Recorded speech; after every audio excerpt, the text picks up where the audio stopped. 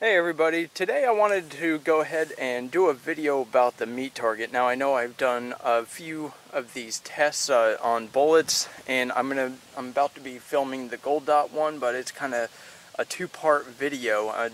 This is going to be a separate one from my actual test, but I guess you could say this is going to be a little bit of a before and after, but it's a way of describing the meat target and why I chose it. Now, everybody has probably seen the Paul Harrell's channel where he does ballistics tests, where he uses the meat target, where he does it a little bit differently. I'm kind of doing it in the older fashion, but basically you have two layers of something, maybe three. He uses like a leather jacket or whatever to represent skin, which personally, unless you're soaking that leather jacket, it's not really representative of skin because it's dry. We don't have dry skin unless you're dehydrated and dead.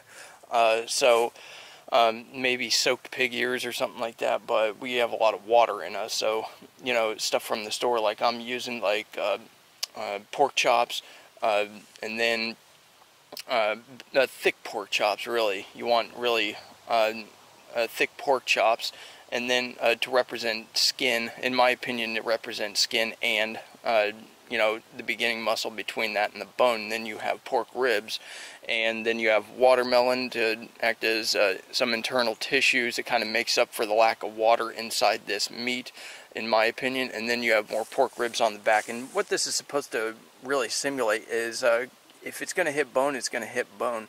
And bone can cause deformation in bullets, and it can actually cause them to go off their intended trajectory, and we've seen that with a couple of these tests.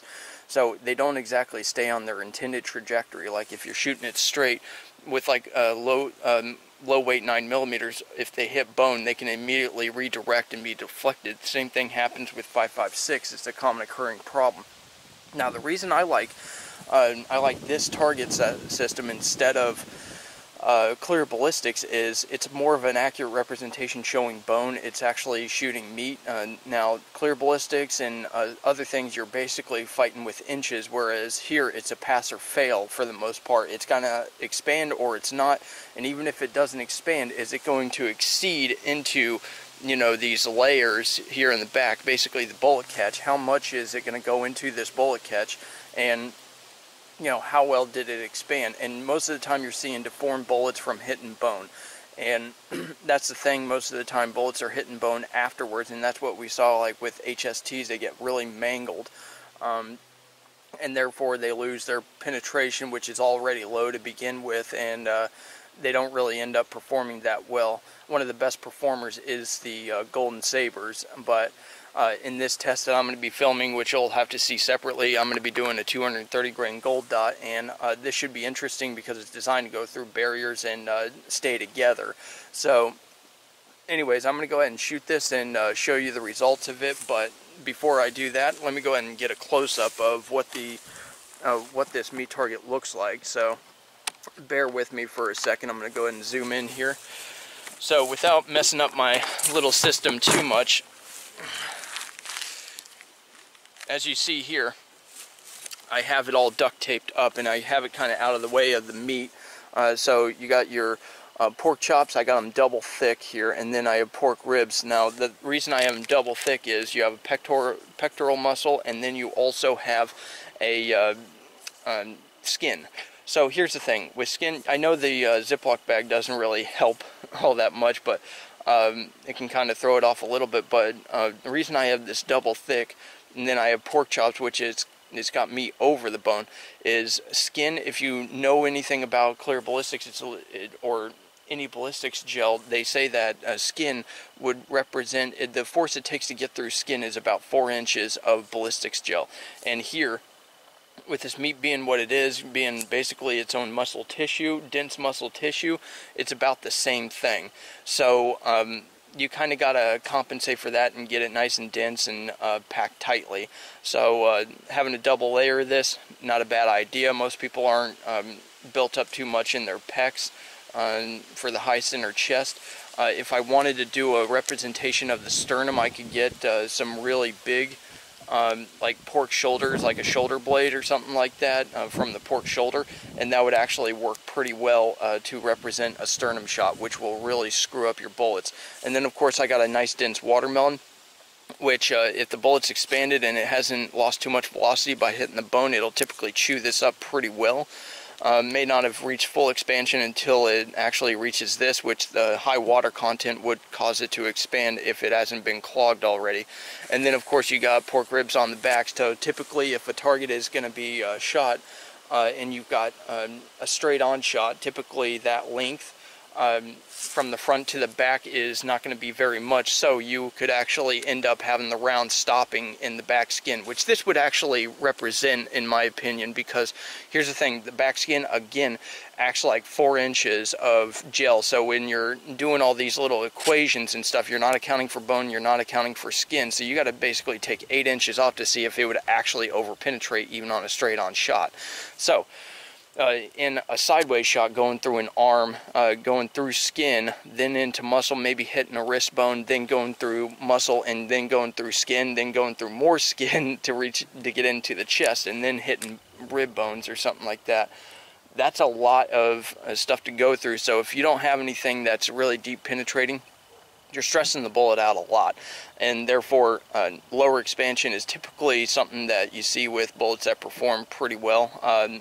Hydra shocks, when they would actually work, they typically expanded very little, but they got good deep penetration, and they actually had good street records when they would expand, but they didn't expand all that much.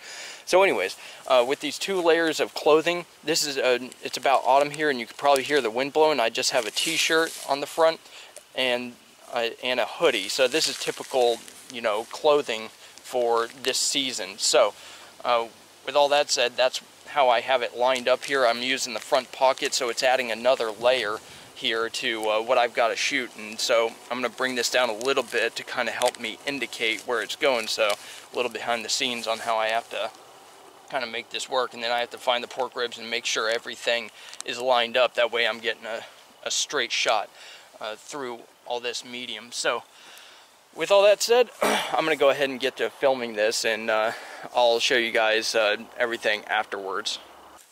Okay, so I just shot this target, and you can see the watermelon juices are flowing out, so I'm going to get all this stuff off the table, and then we're going to go through it, and I'm going to show you how I basically look for it. So first things first, let's go ahead and adjust the camera, and first thing I like to do is check the bullet trap, and I shot it actually pretty quickly, and I missed one of the rounds. I felt this, and I missed one of the rounds, but 3 of them actually went into the pork ribs, and might have set them off a little bit, but they went in kind of low. So what I'm actually going to do is I'm going to go ahead and shoot a couple more rounds into the actual pork chops.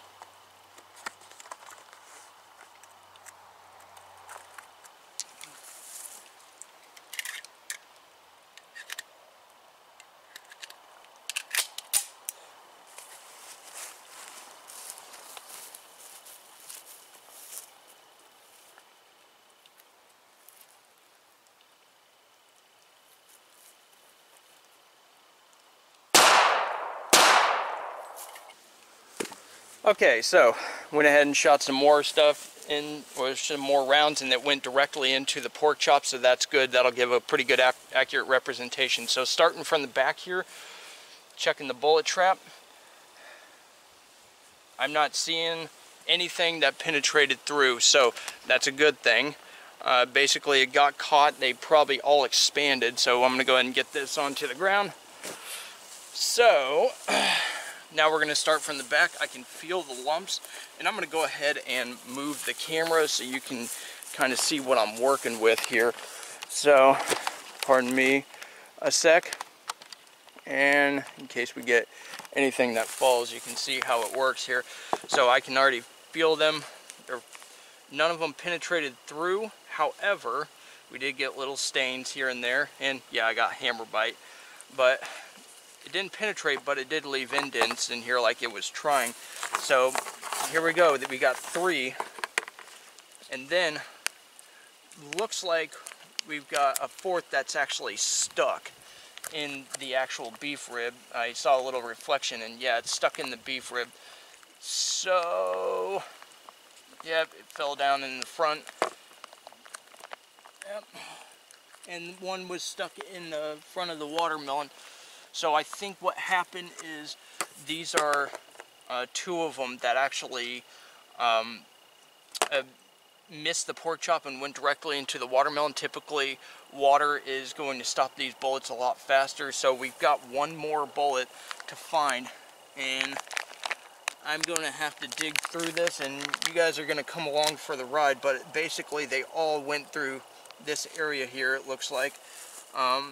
So let's see here.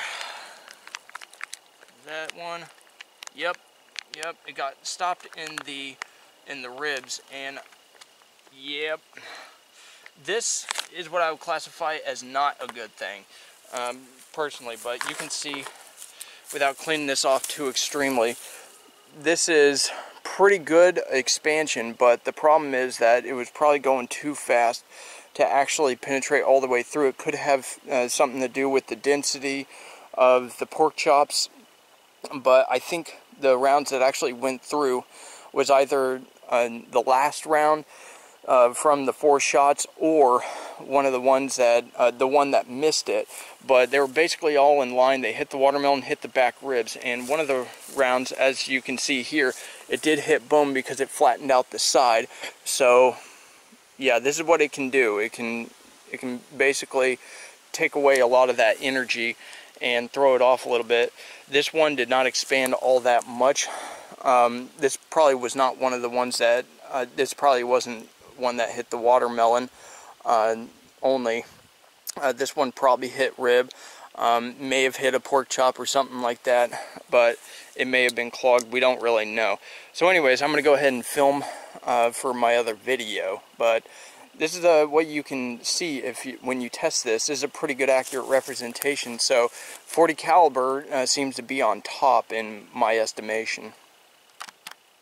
Okay, so the meat target showed that the 45 caliber gold dot through the meat target, or out of the 1911, did not perform as well as, say, the 40 caliber or even some of the 9mm cheaper rounds. But the key feature that we actually saw with the other rounds was they were going faster, and they did not expand very much. So what we saw is absolute effect of the bone taking away an already slow velocity, and then it expanded a lot, which can be good for basically affecting the vital organs more, because it's not the hydrostatic shock that's going to do much of anything except in a brain shot. But even then, it's so low that it's actually not going to affect the medulla without a straight on shot. So which is, you're trying to take out the brain stem and the connecting tissues with the cerebellum. But anyways, with all that said, it's good for, the expansion is good if it can reach the vital organs, like taking a back shot. Like some police have shot people in the back, and it'll go through the vital organs, hit them on the spine or whatever. That is not really a test of the bullet's effectiveness. You could get something that penetrates like 4 inches and be able to have effect with that. But it's more designed to take a straight on shot, and it seems like the gold dot is more meant for straight up muscle tissue rather than being stressed out by bone.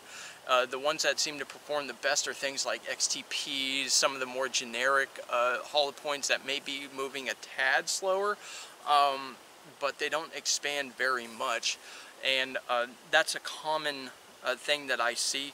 Now through clear ballistics or ordnance gel, it shows that the gold dot basically it penetrates really well out of the 1911, and it's just almost perfect expansion. But with these bullets, you're not seeing perfect expansion. That's kind of the thing about the meat target, is it stresses the bullets out kind of like it's going to do in the body, because rarely do doctors end up pulling out these hollow points and have perfect expansion. You're going to see that they're not perfect. As I showed you earlier, they're going to have hip bone. They're not going to enjoy their ride through the gel. So gel is not a very good medium to show what a bullet is actually going to do in the real world. It's a representation of what it can do. I don't like to work on what it can do. I want to work on what it will do when it's stressed out. And this is a good representation. You're getting bone, you're getting meat with a water content if you can help it. And you get your clothing and everything, but you can, if you're going to do this test, it's very inexpensive. Like for here in Alaska, it's more expensive. It only cost me $12 for that rack of ribs, which I cut in half.